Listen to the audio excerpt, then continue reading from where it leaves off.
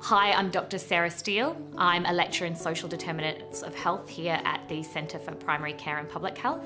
I teach on both the MSc in Migration Culture Health, and also I teach the upcoming BSc in the topic on reading, writing and researching in global health.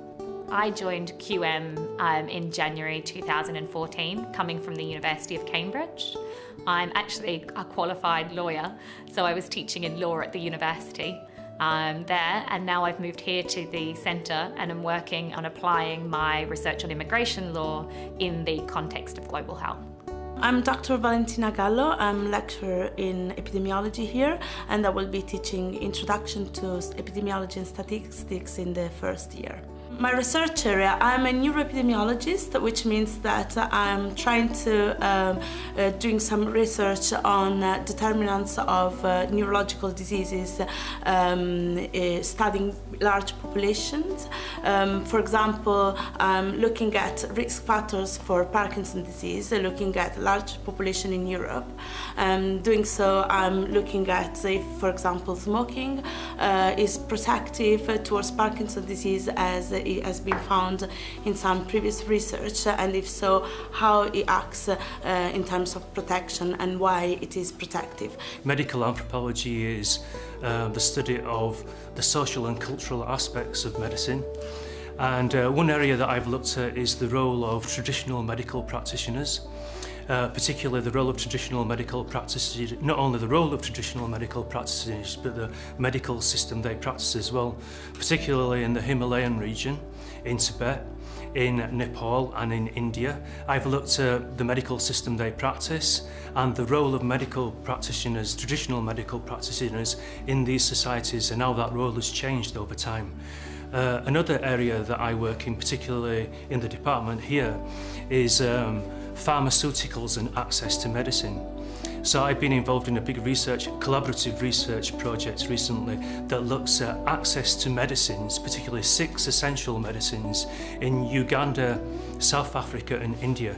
We've looked at the supply chain of these 6 different medicines and problems of access, so which communities are getting access to medicines and which communities are not getting access to these medicines and why. My name is Megan Clinch and I teach the undergraduate programme in Medicine, Health and Society, and I will also be helping teach on the postgraduate programme on Health, Illness and Society. So I have a background in social anthropology, and I look at, I'm an ethnographer, and I look at situations where evidence doesn't quite work out or fit together in healthcare contexts. So I've looked at how doctors and patients negotiate diagnosis, and I've also started to look at experimental situations where researchers are trying to develop health interventions. So I'm particularly interested in difficult situations that arise in those 2 contexts. And because of that, I'm quite interested in how ethnographic research and social theory can feed back and help solve those problems in health research and clinical situations.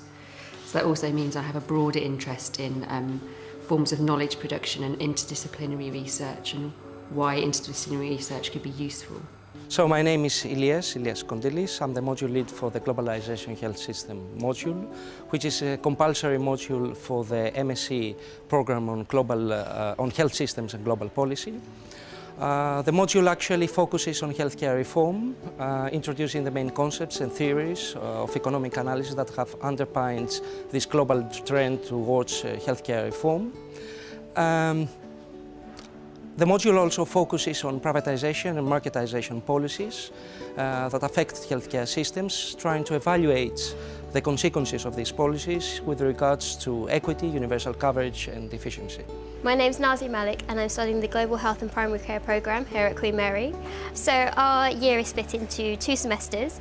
We have the first semester where we all have 4 core modules that we study. They include the Epi and Stats module, which I found really useful this year because it gave me a real breakdown of epidemiology and stats, and it really showed me how to look at papers, how to analyse the information that I've been given to pick out what it is that I need to do, and I think that's a really vital skill to have throughout kind of anybody's scientific career. And then in contrast to that, we also have a sociology and anthropology module, which gives us a really good experience and perspective of illness and healthcare from a completely non-scientific kind of view. My name is Rocky Kang and I am a master's student in global health and policy here at Queen Mary. I think the location of our campus is really well situated. It's close to shops, it's close to the centre of London, and so it's within walking distance of pubs, cafes, movie theatres, and so there's a great variety of things to do all within walking distance. I think the diversity of this program in particular is really great, and that we have so many students from such varying and vast backgrounds, and gaining that perspective is something that I think is very important with a program such like this. Other modules like health systems and economics, which gives us a big global picture of healthcare, of today, of the past 50, 100 years and of the future. And then as we move into the second semester, we have a choice of 4 modules, and we're given the freedom to choose whichever ones we feel we would benefit from the most, whatever we find most interesting. For this semester, I've chosen to do medical ethics and advanced global health systems, and they're quite different, but I think that they complement each other really well. And the lecturers that lead all of those modules are really great. They're all really supportive and they're all really helpful and always keen to answer any questions that we have. The teachers themselves are experts in their specific fields, and the feedback that I've gotten with all the students is that the engagedness of the lecturers is a real strong suit. I really like the unit here and the programmes.